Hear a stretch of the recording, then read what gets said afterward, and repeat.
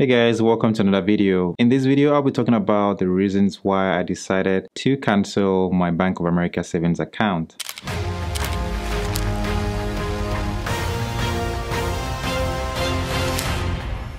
Now, I have had my account for over 10 years, and with that account comes a checking account and a savings account with Bank of America. When I came here as a student from Nigeria, I didn't really have a choice. I didn't really know much of the banks around, so I just went to the nearest bank to my location and I signed up for an account. Now, over time, I've always kept that account active and I've used it for the purpose, saving some money and using some of the money in the checking account for daily transactions. However, as time went on, I realized that I would often have some limitations as to maybe number of withdrawals from my savings account or number of transactions I could make through that account, and also the fees that comes with it. For example, if I say went over my transaction limit for the month, I will end up getting charged a fee. So I held on to the account for as long as possible, just out of convenience and not wanting to try something new. Recently, I've realized that it is time to actually move on, because I realized that Bank of America and others, big banks in general, they are not catching up with the new trends and the new development in the industry as a whole. The first reason is the minimum balance requirement. Now, in this account, this savings account, you're required to have about $500 of savings left in that account untouched. If you spend and you go below $500, by the end of the day, you'll be charged about $8 in fees. And this is ridiculous. According to statistics, a high number of percentage of Americans can't afford an emergency of $400.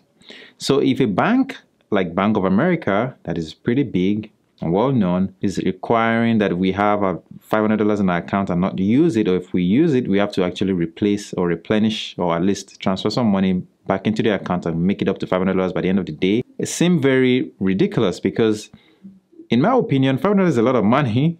And in case I run into an emergency, I should be able to use the money that I saved for that purpose to meet the emergency needs. But then these banks are obviously creating all these rules, making lives more difficult for us pretty much on the money that we saved. And mind you, if you transfer your money to a bank, these banks would often use this money to meet their own needs as well. So they either loan your money out to other people and charge high interest rates and give you almost nothing in return. And then they put in extra stipulations and restrictions on this account to prevent you from using your money. So it is something that is very ridiculous, and I don't think it should be legal in any way, but just my opinion. The next thing is the interest rate. Now, if you're familiar with Bank of America, or if you've taken the time to look at the interest rates they give on their savings account, and I'm just going to throw a random question at you, if you could try, could you guess what the interest rate is at this moment? Well, it is 0.01%. Now, what would that really get you? 0.01%. That is nothing. So at the end of the day, you put in your money, your hard-earned money, saved up in the savings account that is supposed to be used to meet required needs when it develops, like an emergency. But then the bank is telling you that you cannot use that money because if you dip below $500, you'll be charged. So the point is, these banks are putting all these restrictions and then giving us a very low interest rate. So that's something that I do not really like.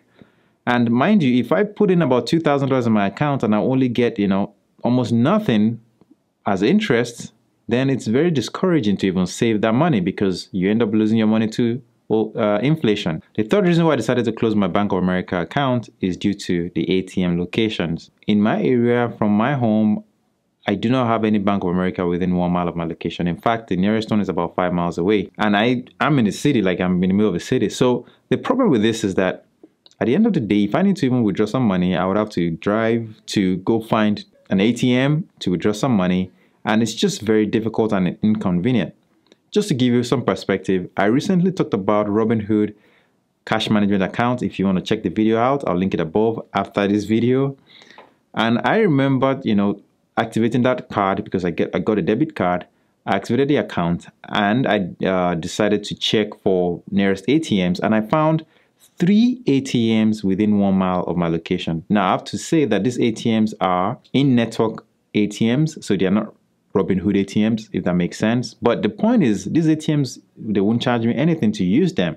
So it is very, very convenient to have such a debit card at hand, because when I need that quick cash, I will be able to get the money out and, meet the demands. On the other hand, with Bank of America, I would have to go 5 miles away to get, my money. And the last reason is overdraft fees. Now, as a student, just barely making any money, I remember I was in the situations where I didn't have enough money, and yeah, I fell for, I think, one overdraft fee that I got. And I was really pissed at that, because obviously that wasn't something intentional. It was just when you have those sudden bills that came through and you just didn't really prepare for it, and that's what happened to me.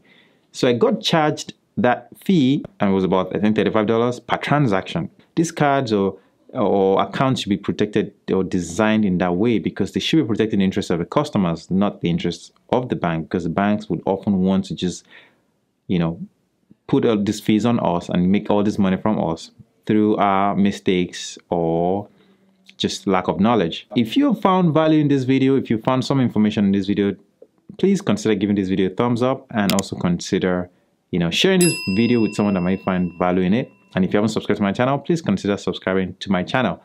Again, this is just something I decided to share with you guys. I just thought you might find value in it.